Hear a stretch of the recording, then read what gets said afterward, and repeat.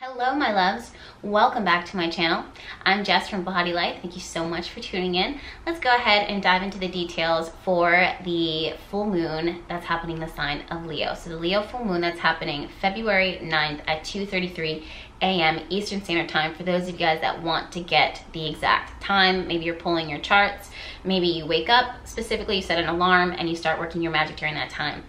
So I do have the chart pulled up in front of me. I have my notes here on my left, and we're going to dive into this. Not only is this reading and this message going to be astrologically influenced because we're pulling the chart for the moment, but there's going to be a lot of intuitive components to this because that's just how I work my magic. That's what I'm good at, and that's my gift to you.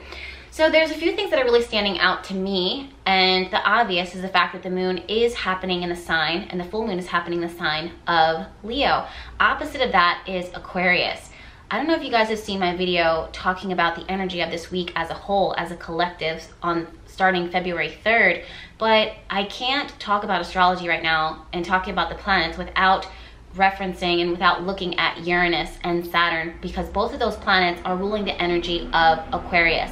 So yes, this video is about the full moon that's happening in the sign of Leo, but what happens is with a full moon is that the sun and the moon are opposing each other, and Leo's opposite is Aquarius. Now Aquarius has been making a lot of changes. In fact, when I was pulling the chart, the first thing that I heard from my guides is the word revelation. And I also heard this message of trusting in that revelation.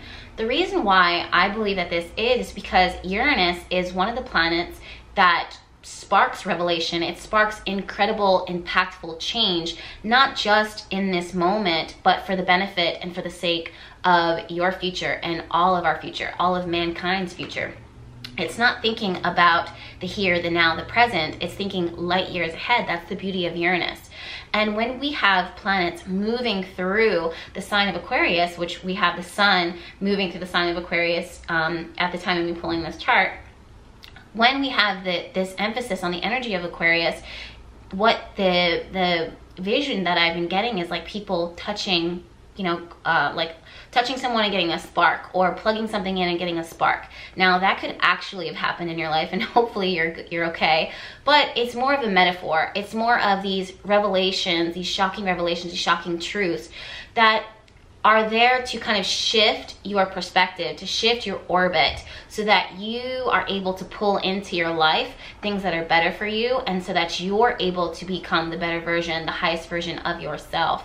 So I don't want to say this and shock you guys and be like, okay, this is going to be something that's going to be scary or depleting of your energy in some way. Although the full moons do have the tendency to kind of, I don't want to say drain your energy, but they require a lot of rest. But then there's the other 50% that are like supercharged. That's like me. I'm the one that, I work 9 p.m., 12 a.m., 2 a.m., 3 a.m., 4 a.m. into the morning. And it's like, it's like someone else's 12 p.m. Like that's just my natural state. I've always been that way, and definitely under the light of the full moon. But so this energy, that we're working with, it's not there to come in and give you the 1-2 punch. It's not there to hurt you. It's not there to punish you, but it is there to kind of open your eyes a little bit and to help you to see things from a different perspective and to do things a little differently. And also to separate yourselves from things that don't serve you anymore. That's why it's a revelation, because it's a truth that's been under the radar for quite some time, that is from the higher power, from the universe.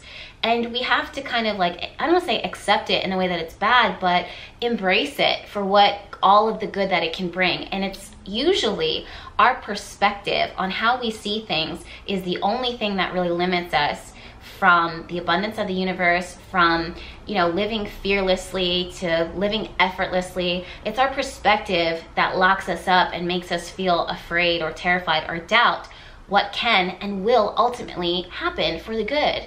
So that's what I'm seeing here, is I do see this revelation that's occurring. And depending on your chart, depending on what's going on in your personal life, and I could see that through the astrology chart, your specific chart. This reading is general, so I'm not going to break it down into specifics in what area of your life, but you'll know what is it I'm talking about. But depending on your chart, it's going to influence you and impact you in a very specific way. Depending on what Aquarius rules within your chart and what Leo rules within your chart, because that's where this energy is mostly concentrated. Now, looking at Leo, there's this heightened sense of focusing on the heart. I find it very interesting that this full moon is going to be falling in the sign and occurring in the sign of Leo, and I'm talking about heart opening, and I just felt guided this weekend to do a heart opening and reawakening crystal bowl meditation. It was only 15 minutes, but it felt so necessary. But it just goes to show that we are so all aligned. Like, we really are moving in alignment with what's going on in the cosmos, what's going on in the universe. And that's what it is that I'm seeing for us for this full moon, is that your heart is really trying to be reawakened.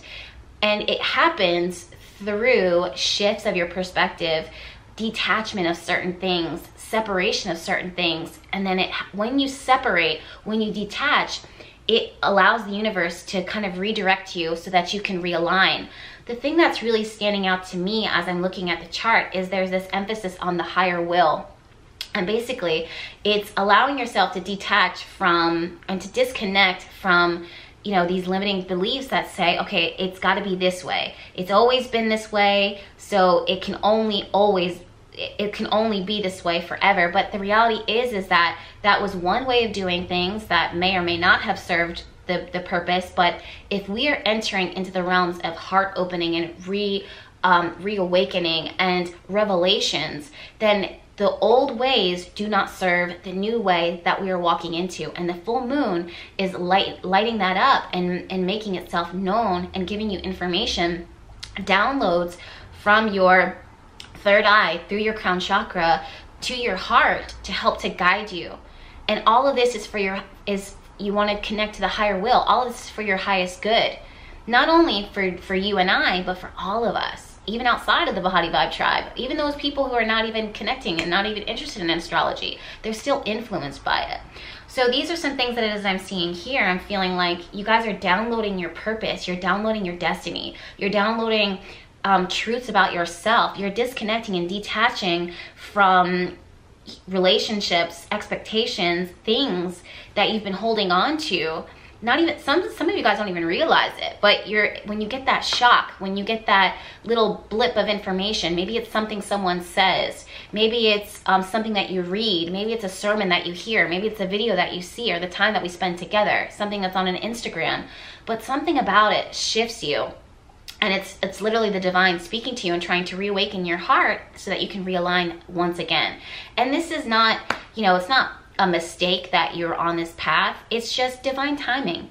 Even me, I'm constantly getting reawakened by circumstances and situations that present themselves in my lives. And of course, it's divine timing. It's written all over the charts. So instead of me getting, looking at it and seeing, oh, this is a mistake, I've done something wrong, or it's a failure, or I'm frustrated, I embrace it and I allow myself to accept it and to bring it into my life, because I'm like, thank you for the growth, thank you for the challenges, right? So there are a few things that are really standing out to me, and looking back at the chart, and it's the fact that Venus does rule love, beauty, and relationships, and value and money, but it's more than that. It's more than those tangible things. It's about what it is that we're attracted to and what are we attracting. And Venus is moving out of the sign of Pisces, or moved out of the sign of Pisces, and now she's entered into the realms of Aries energy. And the first thing that she approaches and that she makes contact with is the vertex, the vertex point, which just happens to be falling in the sign of Leo. And when I say it just happens to be, there is literally no coincidence. So basically what the vertex point is, it's the point of fated encounters and fated circumstances and situations. So we'll put a pin in that and we'll revisit. The next thing that she comes in contact with is Chiron, the wounded healer. And that point is the space, a vulnerable space within all of our lives that show us that, okay, here you will find the recipe for your healing and then your recovery. But at first, it might feel painful. So there is something here that you are attracting into your life, or that you are drawn towards, that you are being called to observe, to examine, and to not be afraid of it. That's the thing about Aries energy, because Venus is moving to the sign of Aries, is that it's not passive at all. Like, it's very in your face, it's very forward. It's, you know, let's talk about it. Let's not talk about it, let's do it. Let's be about it. Like, what are we doing about this? And basically what it is that I'm seeing as I'm looking at the chart, and we're revolving around the heart, and we're looking at the heart, actively looking at the heart, is that it's a call for you to not only to observe and to be aware, but to do something about what it is that you are prioritizing. What is it that is adding value to your life or taking away from the value of your life? What are you attracted to? What do you need to disconnect and detach yourself from? What always catches your attention but always gets you in a bind? These are things that the universe, the planets are saying, literally, don't talk about it anymore. Like, you can talk, well, it's okay to talk about it, but also match that with action. Match it with change. Because as Venus connects with Chiron at the time of the full moon, you are getting a key that you have to lift up, put in the door, and open it, and enter into this new realm, this new life, this new territory, new love, new energy. And all of it is a part of this grand revelation, this grand, I don't want to say truth seeking, but so many of you guys are actually asking yourself, what is the truth of this? Why have we been doing it this way? Why have I been doing it this way? Why do we accept this as, like, why do we accept the status quo and we don't want more for ourselves? Why are we afraid to ask for more for ourselves? Why do I only talk about it, but I never match my talk with my actions? Why do you only talk about it and you don't match your talk with your actions? Do you see what I'm saying? There's a lot of movement here, a lot of action that is getting sparked here. But all of this is not, you know, for no reason. You want to do it with intent. You want to do it with intention. You want to be mindful of your subconscious desires, meaning that a lot of you guys have been doing a lot of soul work, a lot of spiritual work. You're not running from these truths. You're not running from these shadow sides of yourself. In fact, you're confronting them by journaling them, by capturing them, by not expecting an answer overnight, but embracing the fact that, you know, there is an unknown variable here that is impacting the outcome. And that's what it is that I'm seeing, is that you guys are really asking these questions of yourself and being open to progressing and to doing better for yourselves. The other 30% are hiding. You're hiding under a rock and you're spewing negativity all over, and you'll catch up inevitably. I'm setting intention and I'm hoping that you do.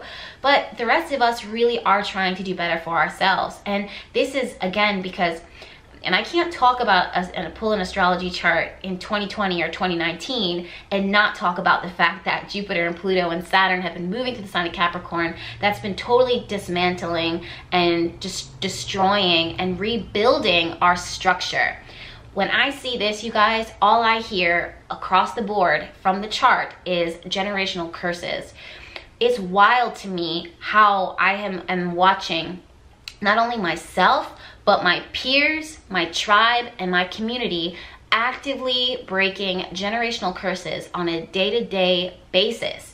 These are things that our families and the bloodline couldn't do, and yet in this lifetime you have actively come in with an axe and you broke it. You totally disconnected the chain, the binds that have been holding you back.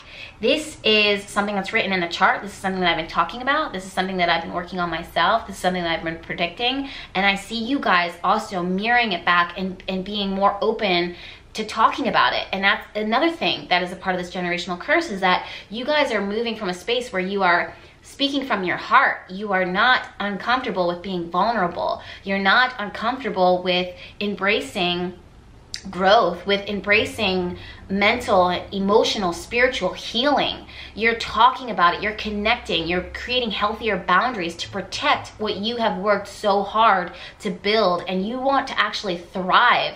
The fact that you want more for yourself, the fact that you are realizing that you're worthy, the fact that you are willing to confront the areas of of self-doubt and limitation that we accidentally imposed on ourselves because it's passed on from generation to generation, and you say, no, with me it stops here. That is a generational curse that you got. Once it touched you, it couldn't. It ended with you, and that's something that's going to pass on, maybe through your children, but definitely through your community, through your friends. The more that we talk, the more that we connect, the more that we communicate, the more that we exchange our experiences from an authentic place, from an open place, from a vulnerable place, the more difference it's going to make. That is a part of your legacy. That's what I'm seeing within this chart. That is huge. This is so huge. I will say that parts of the journey are going to be lonely. Parts of the journey are going to be isolating. You might have to disconnect from your community, from your neighborhood, from your family, from what used to be your tribe, and now you're realizing, I don't fit in here. But it's aspects and tools like the internet and social media, these little groups that are building up, and the shame that we're throwing behind. Like we don't operate from shame anymore. Shame, what is that? What is that? You know what I mean? It's just, we're just transcending. These are things that I'm seeing us reconnect with again at the time of this full moon. And it's when you make the space for you to connect with your heart and to ask yourself, what is it that I love? Who am I? What do I want for myself? What do I deserve? What is blocking me? What is hindering me? When you make that time in that space, you're disconnecting from the old ways and you're stepping into the new. That is the most beautiful revelation that is happening in your life now. Now, like I was saying, everyone's chart is so specific, so specifically unique. And these readings that I'm doing now are general, but they're covering all of us as a whole. So I can only talk about this big chunk, and I can't break it down into the smaller chunks of your personal chart because I'm not looking at your personal chart right now. I'm looking at the general, what's going on as a collective. So keep in mind that there are certain areas of your life where there's a specific area of your life that's getting all of the universe's attention right now, and is really at the time of the full moon that says revelation is this. Don't accept the status quo, but accept and embrace this change, right? So we don't want you to hold on and be like, this is the way that it has always been, so this is the way that it always will be. We want you to let go of that, disconnect from that, because that's already been rebuilt. At this point, you guys have already seen it with Pluto, Saturn, and Jupiter moving to the sign of Capricorn. Those old ways have been dismantled a minute ago. And by a minute, I mean like years. It's been in the works for years. So we're letting go of those old ways, and now we're stepping into this higher will. We're stepping into this higher purpose, and all of those answers are coming through to you through your intuition, through your heart space, through the quiet time that is that you're, spending with yourself, with your guides, at your altar, meditating, out in nature, right? Those old spaces of, oh, I can only experience God, or I can only experience the divine in church or in this area or with this person. You've thrown that out. It feels like the divine is everywhere. The divine is within you. You see the divine within others. So you really are connecting to this higher will, this higher purpose, this higher destiny for your life. And through that, you will experience not only healing, but recovery. You'll experience growth, abundance, and not only abundance, I mean getting everything that is that you need, like your needs being met, your desires being met. But it's one thing to call out to the universe and ask for what it is that you think you want, and it's another to call out to the universe and ask the universe to provide you what you know you want, what you know you need, what you know you desire. There are two separate things there, because one is going to fulfill you when it shows up. It's going to help you to thrive. The other, when it shows up, despite it being, I knew that was gonna happen, despite it being so amazing and it's manifesting in your life, it actually depletes you of your energy. It depletes you of your, it doesn't feel good. It feels empty. It feels superficial. So that's what it is that I'm seeing here, is that through that space of really connecting with yourself, you're gonna get truth as far as, okay, this is actually who I am. This is actually what I want.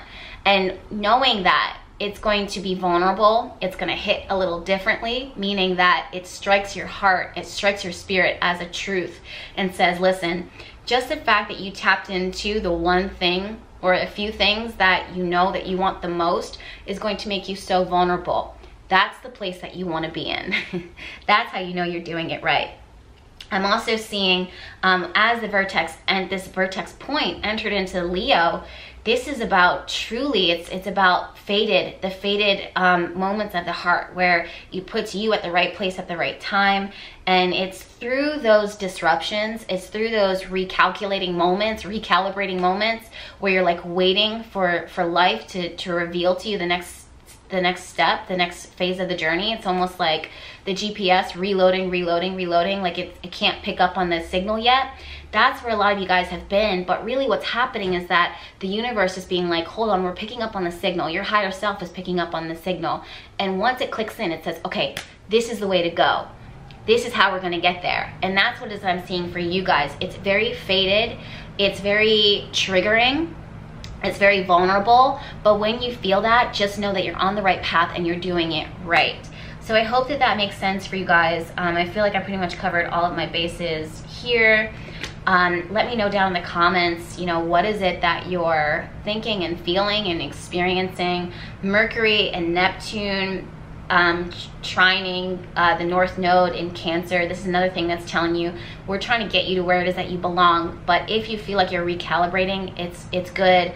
Journal, document it, process, work with your intuition, work with your guides, go to your altar, meditate, swim. Really swim, go for a walk, ground yourself, dip your feet in the lake. Whatever it is that you have to do to connect to your higher self and to this higher will for your life, do it. It is good and it is right. All right, so make sure that you are subscribed to my YouTube channel because there's plenty more videos where this came from. Full moon's blessings to you. Thank you to all who share, and I'll see you in my next video. Bye.